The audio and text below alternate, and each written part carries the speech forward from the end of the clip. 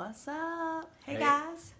Hey everybody, it is 9 o'clock and we want to thank you for joining us once again for Barry Share. Barry Share What episode. What episode is this? Numero 9. Number 9. Number 9. All right. Well, this is exciting. We've been doing a peacemaking series. Yep. Really a series on conflict resolution. Right. And we haven't even had to get the boxing gloves out while we've Not been yet. on Facebook Live. Not yet. It's been all after we got off. So Or before we get on in some I cases. know. You guys, I don't know what it is about, like, when you have an opportunity to share about anything it is. If you're, like, sharing about marriage, or you're sharing about parenting, or you're sharing about peacemaking or conflict resolution, it's like, as soon as you get a chance to share, like, right before that happens, usually all hell breaks loose. yeah, And there's always a test. there's always a test. Right. So we've had our opportunities to be tested, and we are excited about just coming to you today. We're going to be talking about peacemaking. We're going to be talking about, last week we talked about peace breaking. We talked about how people use assault, whether it's through their words or their actions. Yep, gossip, to- slander. Yep, to be able to kind of assault the other person in an argument or in a conflict. Yeah. And we talked about how that was really rooted in fear. Right, yeah. And is someone trying to go on the offense and assault someone is actually trying to control, and Right. control is always a cover up for fear. Exactly. So if you find yourself, hey Pepperberry, how are you? Good to see you. Thanks for joining us. If you find yourself being a peace breaker, then just ask yourself, like, what am I trying to cover up here? What fear am I trying to cover up here? And then the week before, we talked about peace faking, That's being right. a peace faker. And that person is someone who is going to be more likely to deny that there's a problem. They're going to cover it up. They're going to sweep it under the rug. And they're going to kind of run away from the opportunity to dive into conflict management, to dive into conflict resolution, because they don't want to rock the boat. Right. And so we talked about the 4 things of the dysfunctional family. 4 rules of a dysfunctional family. Don't talk, don't feel, don't rock the boat, and what's the last one? Don't trust. Don't trust. And so we talked about how, I can't believe we remembered those. I know, we don't even have our list in front of us. So, but thanks for coming There you in go. strong I was on I that was like, one. Work, brain, work, please, please. So don't feel, don't trust, don't talk, and don't rock the boat. Yeah, And when you grow up in a dysfunctional family, and to be honest, all of us grew up in a dysfunctional family, some sort of another, and all of us are raising kids in a dysfunctional family.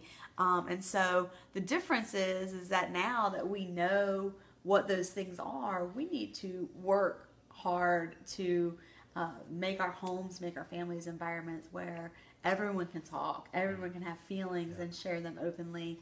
Everyone can really trust, and trust is built in a loving, safe environment. And then people aren't afraid to walk. It's not like walking on eggshells. Right. People aren't afraid to rock the boat with something that might be ugly inside of them. They are able to just let themselves be who they are, and know that they are fully loved, completely, no matter what's it on. Right. So, And so what we've really talked about is, the peace faking and the peace breaking are kind of like the ditches on the sides of the road. Yeah. And saying, okay, these are practices that we want to avoid.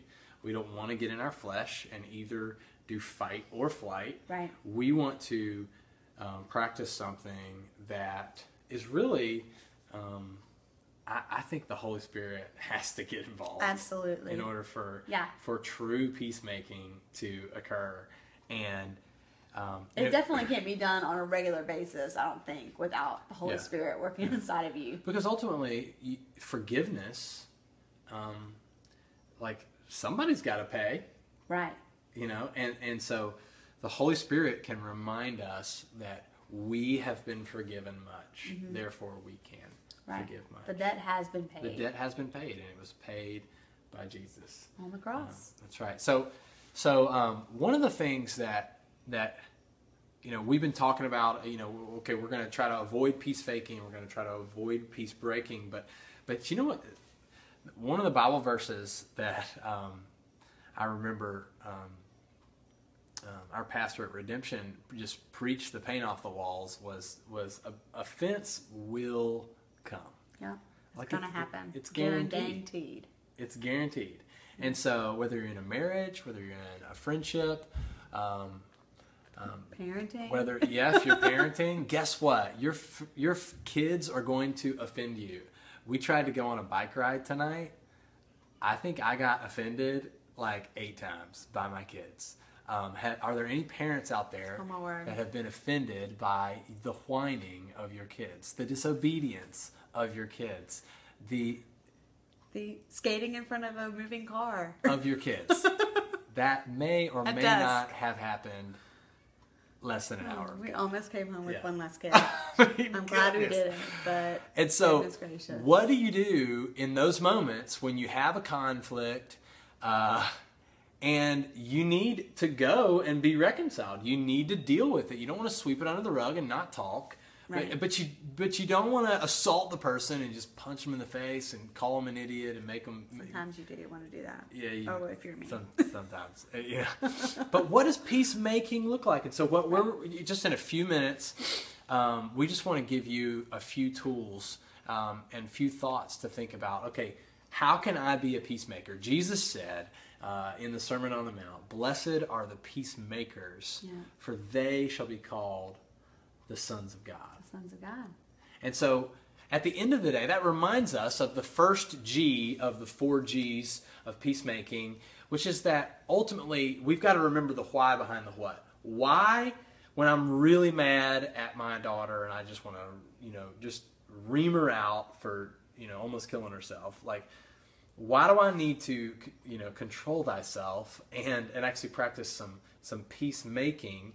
Because her disobedience offended me, because I care so much about that. And we even talked about that, like, hey, it's okay to be angry. Right. Anger actually proves that you care about something, but it just, in your anger, do not sin. So what does it look like to actually care about a relationship, be angry, and then have a healthy peacemaking experience? Mm-hmm.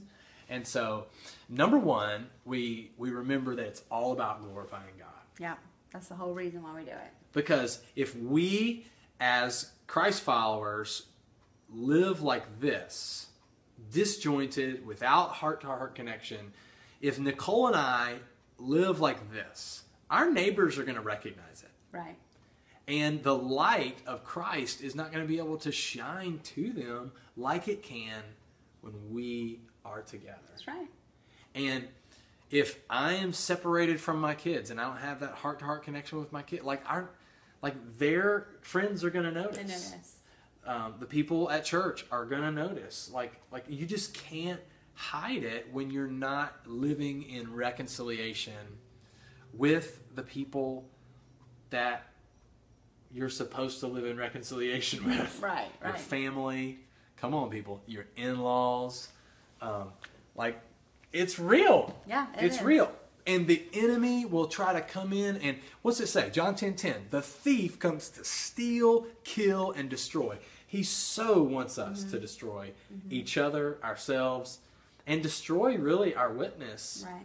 The light that's in us, because he would so love to get us separated from each other and lobbing bombs at each other, rather than doing the hard thing and coming together and being reconciled so that we can glorify God. Yeah.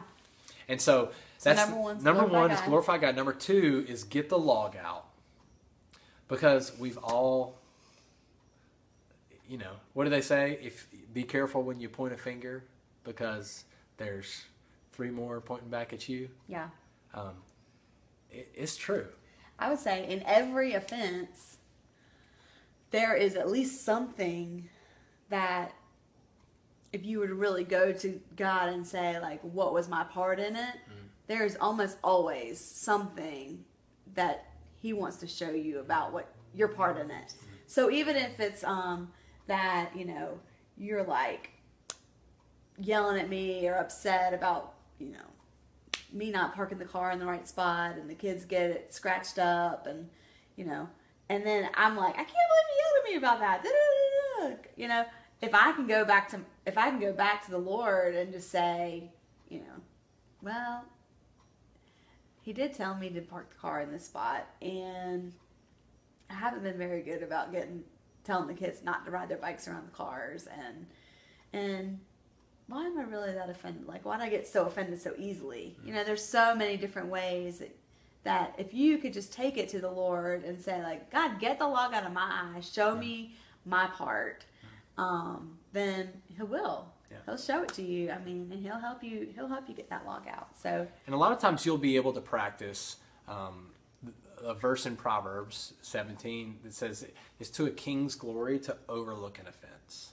And so sometimes you don't even have to go to the person and have this this conversation where you say that I forgive yous, or you say, hey, you did something that offended me. Yeah, just get over it. You can actually just bring your offense to the Lord and just get perspective, and you can just settle it in your prayer closet. Yeah. And you overlook the offense, and it's really done. You've forgiven without having to have that somewhat icky, somewhat difficult conversation. It can be kind of icky and difficult sometimes. Now, if you can't overcome an offense, if you can't just overlook it, and you'll know because, well, you'll just know. You'll know because you'll want to talk about it. You'll want to gossip about it. You'll want to gossip. You'll want to hurt them. You'll put a strain on your relationship if you have something. You'll want to avoid them. Yeah, you may want to avoid them. We talked about the how to know if you've forgiven someone. Right. About 2 episodes back, maybe 3. But, I'm afraid to try to rehash that. We won't rehash that. But you can go back and look at all of our things on our Facebook page at Very Share, and also on our YouTube page, which is also called Very Share. Just look it up. You can look at all of our last 9 now, or I guess last 8. Mm-hmm. But eventually, we'll be on episode like 273, and there'll be a whole plethora of great information on YouTube and Very Share. So anyway, but what were we talking about? We were talking about peacemaking. And so we were saying glorifying God and then get the log out. So what we really are talking about is the next step is go and be reconciled. Yeah. And for your information, number 4 is gently restore. And so I just want to put a little plug, and we'll talk about this in future episodes, is reconciliation doesn't necessarily mean restoration. Right. And so if someone's really hurt you, the call is like forgiveness, and you reconciling with that brother or sister is really not optional. For you to not take steps towards reconciliation with someone who either you have offended or that has offended you is to be living in disobedience. Right. Is to dim the light of Christ in your life. And so it's really something that our Father, who loves us and wants what's best for us, is saying, hey, you reconciling with everybody in your life is really what's best for you. And I'm not going to let you just get away with just holding on to and harboring bitterness and unforgiveness in your life. But there's definitely some people who, even though you may have reconciled or attempted reconciliation multiple times, they just don't get it. Right. Or they just don't change, or they just don't stop hurting you. Right. And so the gently restore part doesn't always have to happen that you're restoring a relationship. Sometimes or it's that you're proper. Restoring trust to where it used to be. Right. Sometimes you have to put those boundaries up, and you have to set very strong boundaries in order to be able to protect yourself and the rest of your family or whoever it is. From the hurt that person is continuing to pour onto you. Sometimes you're restoring a fence. Yeah, that restore the proper wall. Restore the fence that is between you and that person, that actually keeps that person from habitually hurting you. Yeah. And we don't need to live, our lives behind walls, but there are some boundaries that are healthy, boundaries. And that we need to have. We need to be able to say yes, let your yes, yes, and we need to be able to say no. Yeah, and so that's a little bit of a just something we want to throw in there is that reconciliation is different from restoration. And so don't hear that we're saying, hey, you've got to just act like what that person did to you doesn't matter, or that it didn't happen, and that you just need to trust them again. Like, that's not what Jesus is asking you to do. Yeah. But what he is asking you to do is to put love back on. Put love back on. I love it. And so how do you do that? Well, there are a few steps, and it's actually it's right there in the pages of the Gospel of Matthew, in Matthew chapter 5 and in Matthew chapter 18. Peacemaking is this. Once you, if you're actually having to go and be reconciled, then these are the steps. Okay, now this is something where you cannot overlook the offense on your own. Right. And you're actually going to have to practice reconciliation. You're practicing peacemaking. Mm-hmm. And so the first step is reconciliation. Mm-hmm. You've got to go. You've got to go. You've got to go. You've got to tell the other person what they did and how it made you feel. Right. And so you'll say something like this. When you don't call and you're out late for work, it makes me feel insecure. It makes me feel fearful. It makes me feel really worried and anxious. Okay? And so what you're doing is you are putting their actions, you're correlating it to how it makes you feel. They can never, ever... I can't argue with how I feel. How she feels. Actually, some people try to argue with how you feel, but your feelings are your feelings, okay? Right. They're just yours. Right. So if someone tries to argue with you, well, you shouldn't feel like that. You know what? It's real to you. Stick it. This is how I feel. It's real to you. It's real. And so my perception is my reality. Yeah. Nicole's perception is her reality. And so, maybe I'm working late, maybe I'm doing something I'm deeming important, but if I gave my word that I'd be home at 6:30 and it's 6:35 and she hasn't heard from me yet, then this is making her feel like I'm dead on the side of the road. Well, not at 6:35, but okay. I give you a little bit of grace there. I mean, we live in a big city, there's traffic, but no, I mean, if it's a habitual thing, and it's not, thankfully, because we had to have this reconciliation talk early in our marriage because you really did have a problem with this. Right. And so I had to come and tell you how it made me feel. But once I did, then you were able to say, like, wow, I don't want to make my wife feel fearful and anxious and worried and scared. Like, so then you actually practice something, it's called empathy. Mm-hmm. And you actually, before you respond and be like, well, when you do this, you make me feel like blah, blah, blah. No. We're going to deal with one issue at a time. Right. Okay, and so that's a huge rule in peacemaking, is we're going to deal with one issue at a time. Okay, and so... I'm just doing this for, I don't know, our bilingual friends. No issue. No issue. It's nueve. Yeah. Episode nueve. I'm tired. tired. Yeah. So... what were we talking about? One issue at a time. One issue at a time. About one issue. Okay. Yeah. And so, totally lost my train of thought.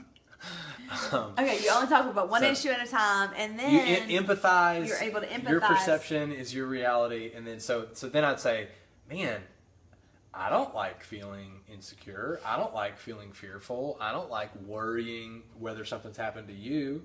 Right. And then say. And so there's a little bit of like personalize it, walk in their shoes for a second, and then you want to say, well, you can actually have an opportunity to speak life and to really convey and reestablish love for the person that you do, and say, I'm so sorry. Like, I never want to make you feel that way. Right. And will you please forgive me? Okay. And so, now let me just tell you, will you please forgive me? How difficult are those words to say? Come on. Because what you're actually doing, when I'm not saying and peacemaking is not this. sorry. Peacemaking is not saying, forgive me. Sorry is a statement about, I have sorrow. Mm-hmm. Okay? Forgive me is a command. Sorry, but you did this. Yeah. I hate those. Sorry, buts. Sorry, but. Yeah. Let's take those sorry buts out of our life.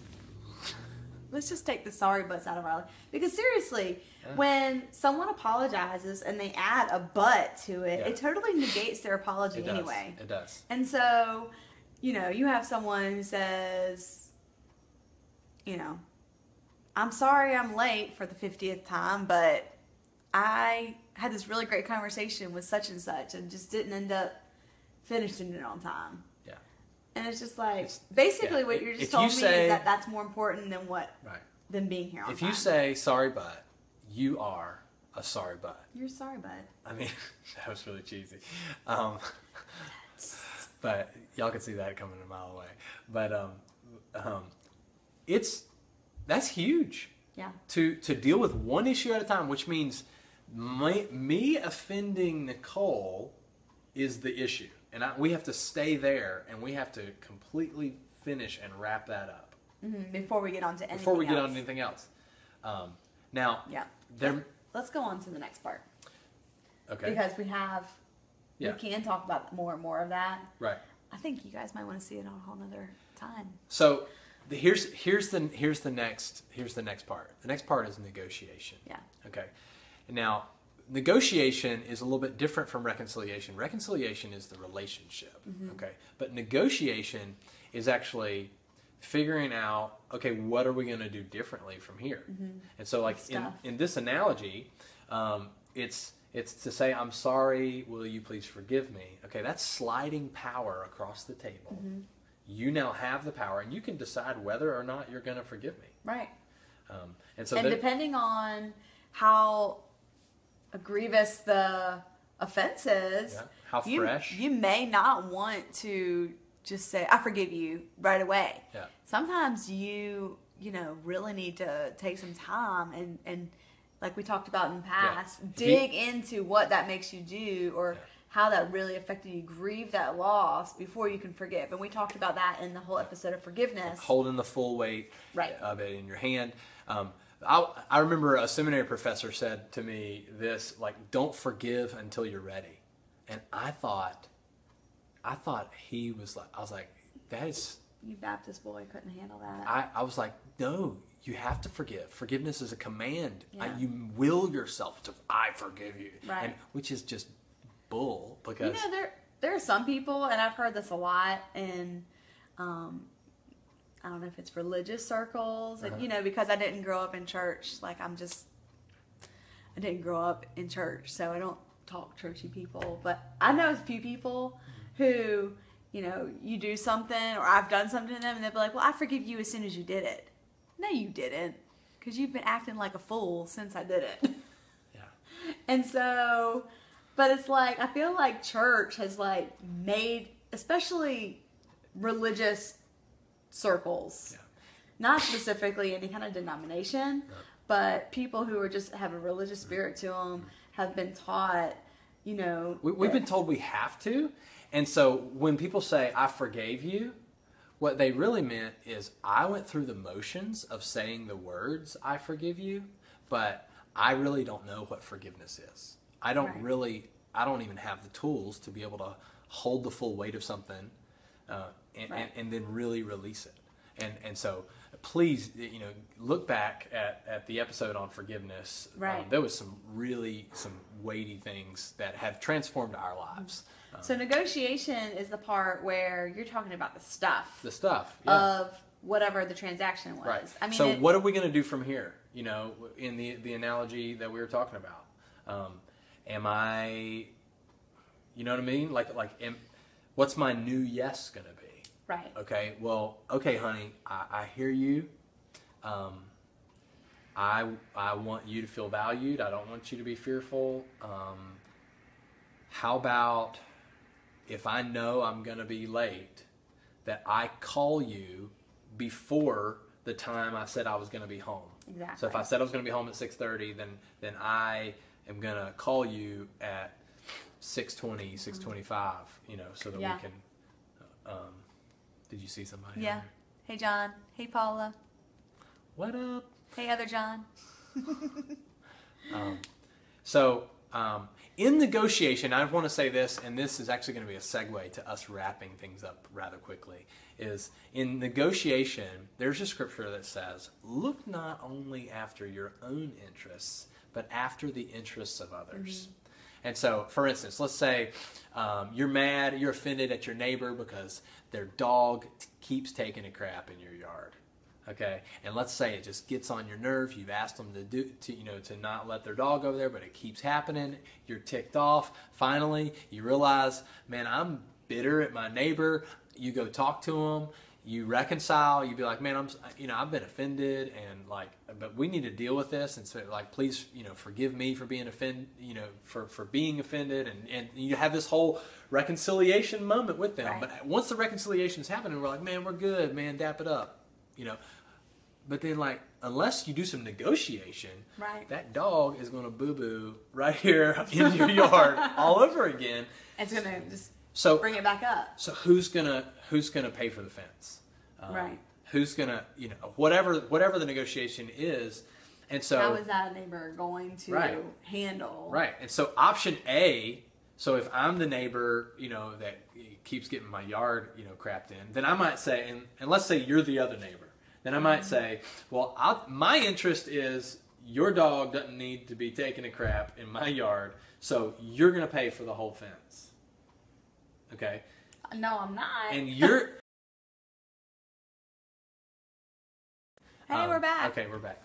So my interest, let's say that's option A. Well, option B is, let's say you grew up on a farm, dogs go where they go. Yeah, they go where they go. And so you're like, man, sorry, just let me know when he poops and I'll come and scoop it.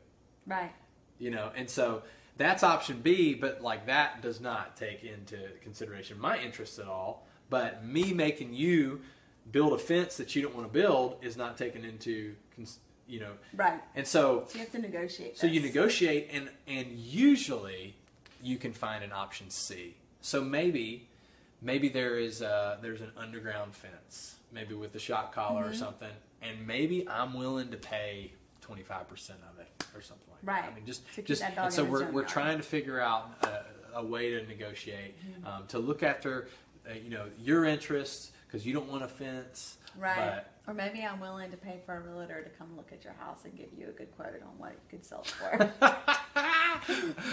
So, in the interest of peacemaking and making, all of those of you guys that are tuning in right now happy, we want to look not only after our own interests, but after the interests of others, because y'all, there is a Panthers game on tonight.